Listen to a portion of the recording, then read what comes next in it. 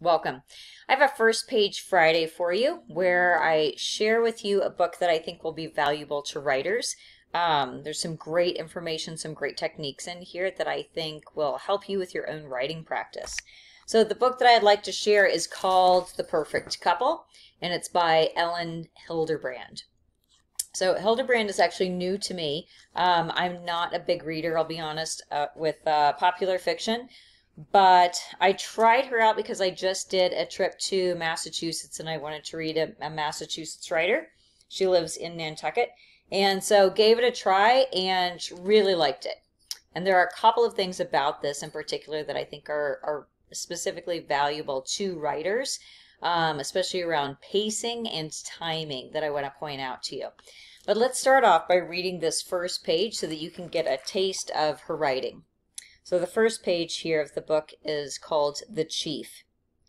A phone call before 6 on a Saturday morning is never a good thing, although it's not unheard of on a holiday weekend. Too many times to count, Chief Ed Capernash of the Nantucket Police Department has seen the 4th of July go sideways. The most common accident is a person blowing off a finger while lighting fireworks. Sometimes things are more serious. One year, they lost a swimmer in the riptide. Another year, a man drank 10 shots of Patron Añejo and then did a backflip off the roof of the all-serve building and hit the water in such a way that his neck snapped.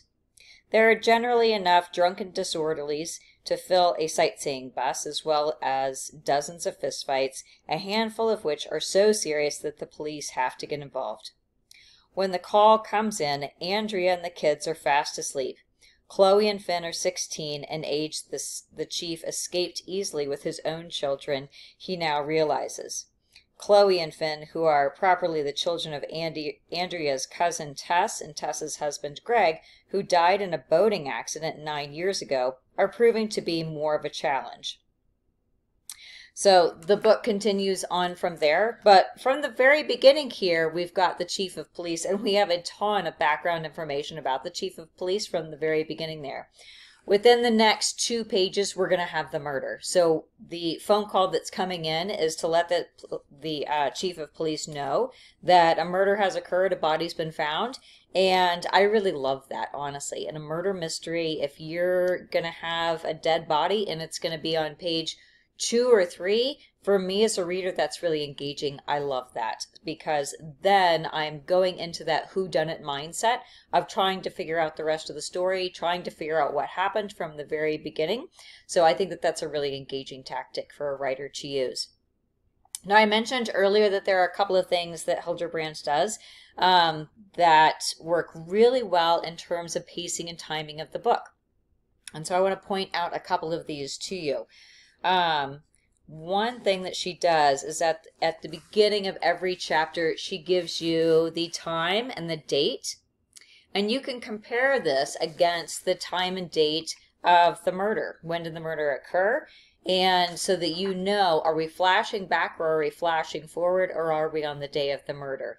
And she is all over the place in terms of the timeline. So it's not a linear story of where you start from one point and you end up in another point. It doesn't happen like that at all. She's back and forth throughout the whole thing. And honestly, it works really well. That pacing, that timing of moving up and down the timeline, it's really engaging and it really keeps you turning pages. The second thing that I want to point out to you is that she'll have multiple scenes on a single page. So I'm here on page 160 and 161, and I've got 3 scenes that are here on this page, okay? So her scenes, here's one that's just this page here and a tiny little line up here. That's it. That's the whole scene right there. That's the making of a great page turner, right? Of where you've got these tiny little scenes, kind of in a similar way that what you see on television, right? You've got these tiny little scenes.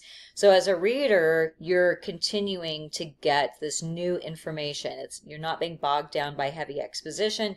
You've got a lot of movement and you've got a lot of dialogue. That's another thing that she does here. You've got a lot of dialogue. It really keeps things moving forward.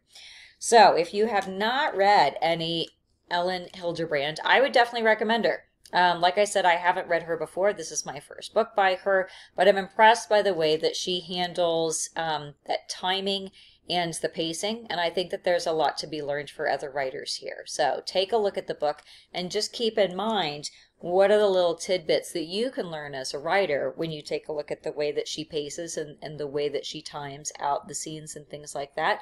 I think that you'll find it to be of value. So hope you like the book and hope you're doing well. Good luck with your writing.